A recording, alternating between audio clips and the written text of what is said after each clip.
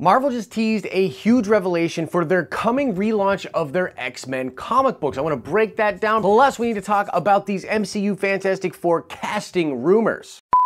It's like the news, but for nerds. Subscribe so you never miss an episode. Today's shout out goes to In a Nutshell. Indeed, Tom King was recently taken off Batman. Make sure you stay to the end of this video where we will ask another nerd card question. What's up, everybody? Happy Thursday to you. I'm, of course, Josh. This is the Den of Nerds, and man, do we have a good show for you today. And Den of Nerds fans, you can drop a like on this video. It'd be awesome. Help us out like you have been. Let's go for 3,000 likes once again. All right, first, let's get into these casting rumors, guys. Crazy stuff coming out from We've Got This Covered, talking about how Liam Hemsworth is being eyed by Marvel Studios, or at least put on a short list for people to be Johnny Storm, aka the Human Torch, in the MCU version of the Fantastic Four. Now, let's be real, We've Got This Covered is sort of a less than reputable, but I actually do buy into this report, sort of. Let me explain. I went through this whole stupid article, and honestly, it's a lot of fluff and a lot of talking about things that we already knew, but the one thing that I think is true in this report is that Marvel Studios is making a decision between whether or not to hire someone older to play these roles or someone younger.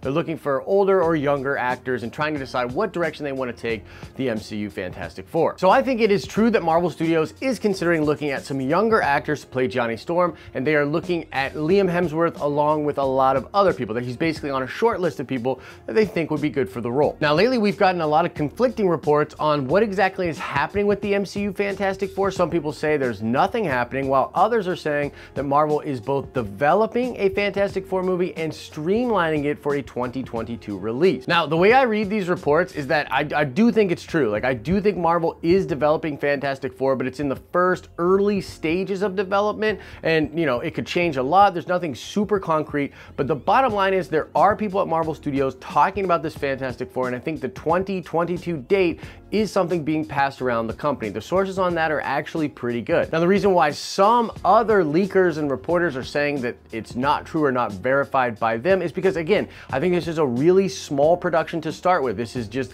at the very first stages of pre-production, but it will snowball really quickly. So the more smoke we get, the more rumors, the more leaked things about it, the more we can be sure that it's actually going on. I mean, plainly, Marvel Studios has a full plate right now. They're both producing and developing two movies right now. This would include the Black Widow movie, the Eternals movie. They're in pre-production on Shang-Chi, making a bunch of hires there. And they're also working a lot on their Disney Plus stuff. I don't know exactly where Falcon and the Winter Soldier is at right now, but it's either about to shoot or is shooting. It's likely that's where that's at in production. So basically, they've got a lot, and they've got a lot going on in different, you know, people and departments. So again, this is why there's conflicting reports with this report.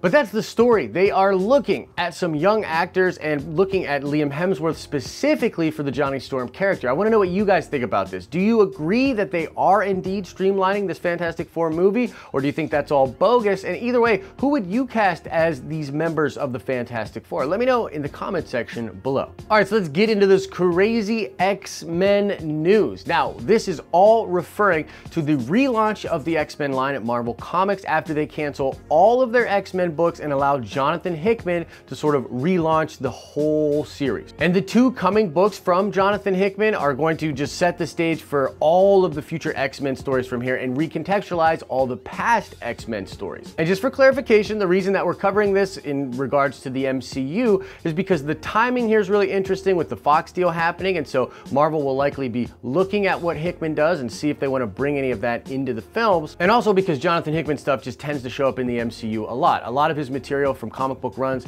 have been adapted into several huge MCU films before. So this teaser image right here was released by Marvel earlier today, and it's obviously of a Lincoln Memorial-like monument to Professor X, and it denotes that he has died. He's in the new design with like the mobile cerebro on his head and that weird bodysuit thing. This is, you know, just what the visual look of Professor X has been so far teased for this Hickman run. And engraved on the statue is this. It says, "In this temple, as in the hearts of the people, for whom he saved mutant kind, the memorial of Charles Xavier is enshrined forever."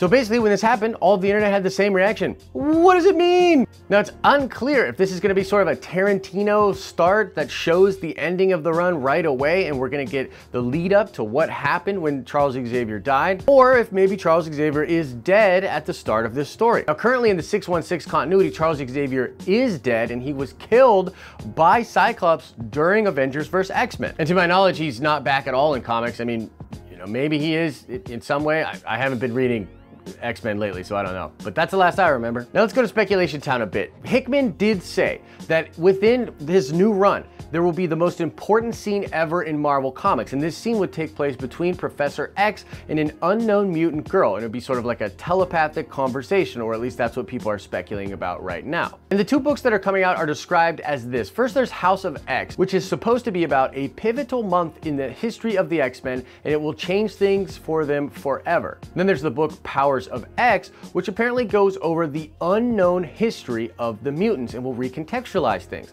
I believe that this shot of Charles Xavier dying like this could be from the Powers of X, denoting sort of a secret history of them, perhaps even an alternate dimension where things happen differently for X-Men and for mutant kind. There's also this weird alien stuff that is in this memorial, and no one really has any clue what that is, although it's likely to tie into the story later. It's also unclear if this image is a splash panel within a story, if it's the cover of something, if it's a special cover, but it's at the very least intriguing as hell. There are all sorts of possibilities here. It could have to do with aliens or robots or something going on with, you know, Sentinel droids. It could tie into Secret Wars through maybe an alternate dimension where all of the X-Men go, perhaps a world where the X-Men did things differently. I really think that, you know, if you know Hickman, it's going to be absolutely crazy and really cool and have some crazy tie-ins to places you wouldn't think would tie in from the X-Men's past. But that's the news, guys. This image is just confusing and yet exciting. A lot of Marvel X-Men fans. I want to know what you think about this.